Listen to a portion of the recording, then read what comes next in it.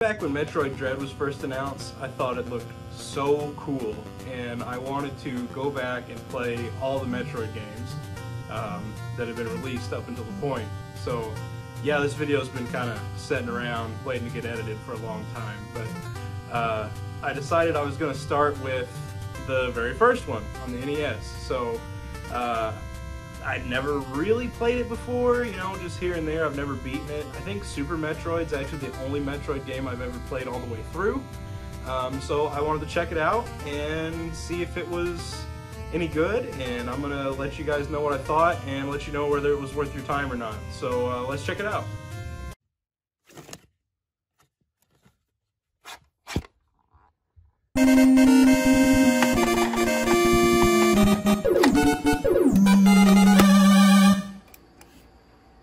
As soon as you start the game, you're greeted with this screen, a backdrop of empty space and this haunting, melancholy music, which tries to convey what you'll be experiencing in the coming adventure. I say that it tries because this game is a mess. There's some excellent groundwork for a good game here, groundwork that would pay off about 8 years later with the release of Super Metroid. But as it stands, the original Metroid suffers from a rash of very strange design decisions, some that the series is yet to shake, and only one that I would chalk up to a hardware limitation. Before we get into all that, let's talk about what the game does right. It gets the #1 thing that any game needs to aim for right. It's fun to play. Samus controls really well. Her hitboxes and jumping physics feel appropriate for the size and perceived weight of the character sprite. Plus, look at the way she runs. Hilarious. And when she jumps, it makes this noise. Awesome. The game also conveys its story well enough to keep you engaged. Even if you didn't have the instruction manual to actually read the story that you get through the gameplay is, so, I'm a robot or something, I was dropped in this cave, I better go shoot everything that moves. And this will hold your attention for a little while until the biggest issue with the game pops up. There's no map. This game requires you to explore a massive system of caves, track down power-ups, and trek back and forth from location to location, all with no map. It's not like the NES couldn't handle mapping out the area.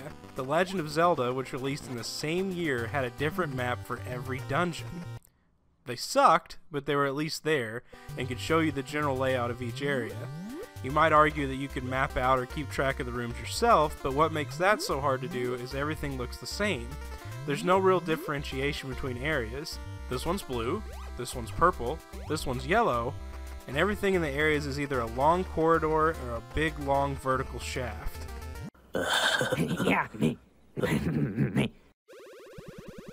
It's so easy to lose your way that if you find yourself needing to go back to the beginning of an area, it's easier to just find some lava and die. Compelling gameplay. This leads us to our next set of issues. When you die, you're given a password that will allow you to continue from the beginning of the area you died in, with 30 HP and an amount of missiles that will change depending how many you have collected. As an aside, the password feature works on a hexadecimal-like system, where every character corresponds to a location or piece of equipment in the game.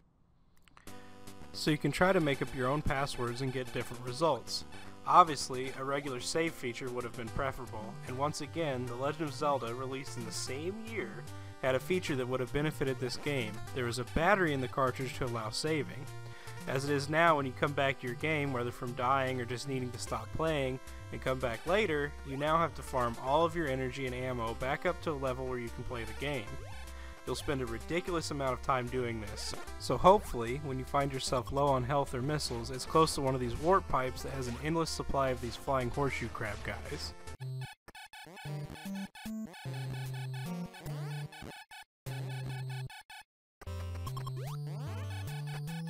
Compelling gameplay. Eventually you'll wander around enough, or find a walkthrough online like I did, that you'll find this room with the Ridley and Kraid statues blocking your way forward. You'll have to go back out and find your way to each of these bosses in order to progress. Let's talk about Ridley and Kraid for a bit. All of the Metroid fans out there absolutely love these two, especially Ridley, and it cannot be from their appearances in this game. Both boss fights boil down to getting as close as you can and spamming them full of missiles. I barely even took damage from Ridley. With these two defeated, you're ready to find the statues again and head down into the final section of the game, and the only place where you can actually see Metroids. Speaking of the Metroids, I hope you didn't pick up all of Samus's upgrades, because if you did, you won't be able to hurt them. You'll have to go all the way back to find the Ice Beam again, because you can only switch between the main beam and the missiles.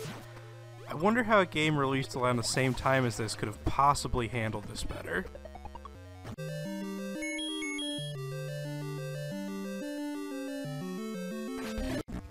Once you've fought your way through this section, you're finally ready for Mother Brain. Honestly, a good fight, and the best part of this game. It's not Mother Brain herself that makes it a good boss fight, but the cramped arena full of obstacles that gives you the challenge. Once she's defeated, you're ready for what has become one of the franchise's best staples, the timed rush back to the surface. And with that, you've completed Samus's first adventure.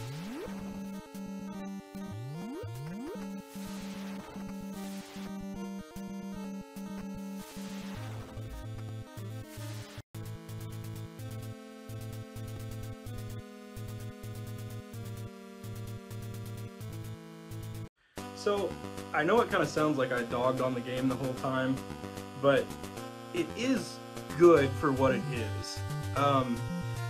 Should you play it? I don't think you're going to get much out of it before your playthrough of Dread, but I do think if you're interested in seeing where the series came from, that you should definitely give it a shot.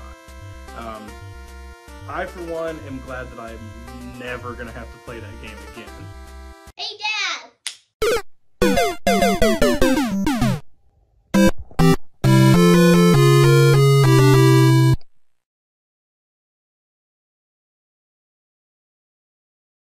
What?